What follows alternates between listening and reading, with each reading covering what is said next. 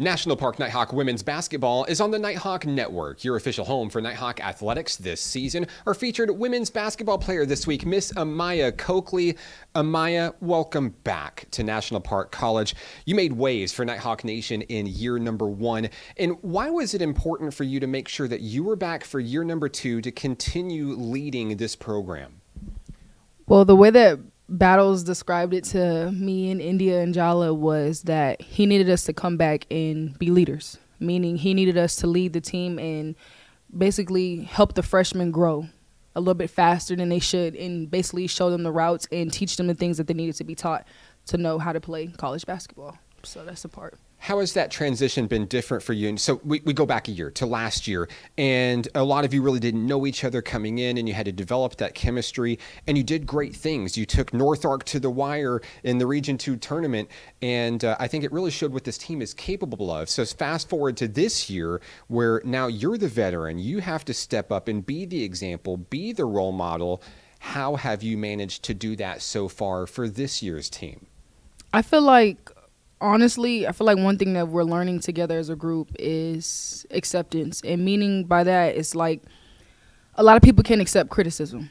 But when I talk to them and when I come to them, you know, as a woman and tell them what isn't right and what's wrong, like when they do the incorrect things, they take it as, you know what, instead of me being mad, instead of me taking the message, I'm going to listen to it the correct way instead of taking it as, oh, she's trying to come at me or oh, she's trying to talk to me this way or make me feel this way. But instead, I'm just trying to help you.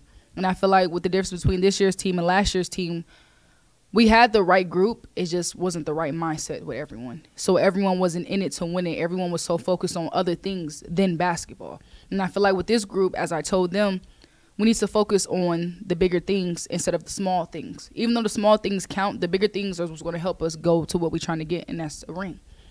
Amaya, each time we see you hit the floor, we see someone who's very passionate about this game. We see someone who loves this game and cares about the success of not only yourself, but the team as well.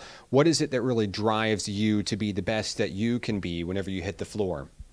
Honestly, I would say what drives me is thinking about my little sister. My little sister, she always looks up to me in anything, no matter if it's singing, dressing up, talking, sleeping, like playing, anything. So I basically do it for her and my family, but more so her because it's something that I want to be a great role model for her. I want to be a great leader for her to show her that even when you feel like you're down and you feel like all odds are against you, you can still overcome those things. You can still be the best of you and still do what you can do best.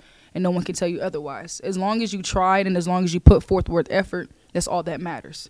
Because whether if you win or lose, you can still put your head up and all you know is like, all right, well, I did what I could do best and we all did what we could do best. So that's all that matters at the end of the day. Coach Dominique Battles always says, my team is going to be the strongest, the fastest, and the best conditioned team on the floor every night. And he has put you guys in a very good place going into NJCAA Region II play.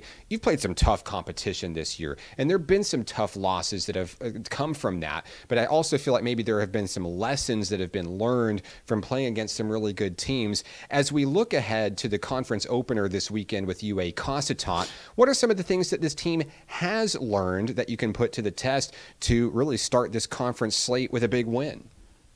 Like you said, we understand grit and effort and attitude.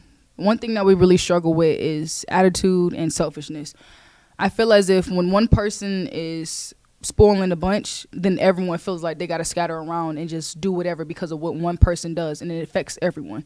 But now that we're learning that even if one person makes a mistake, let that person be exposed and you still do what's right. Like just like integrity, you do something good without someone watching. So that's how you know, like, all right, so if I can play defense this way and I can play that way, then what they do is what they do and what I do is what I do. But I still have to come together and play as a team. Like I told them from day one, at the end of the day, we're sisters, we're family. When we step on this court and off the court, we don't have to talk, but on this court, we're sisters and we're family, and we have to play basketball together. Because all great teams that has played and won rings and went far, they've all had some type of companionship, and they all have came together as one. They put their differences aside, and they came together as one, and they won something together.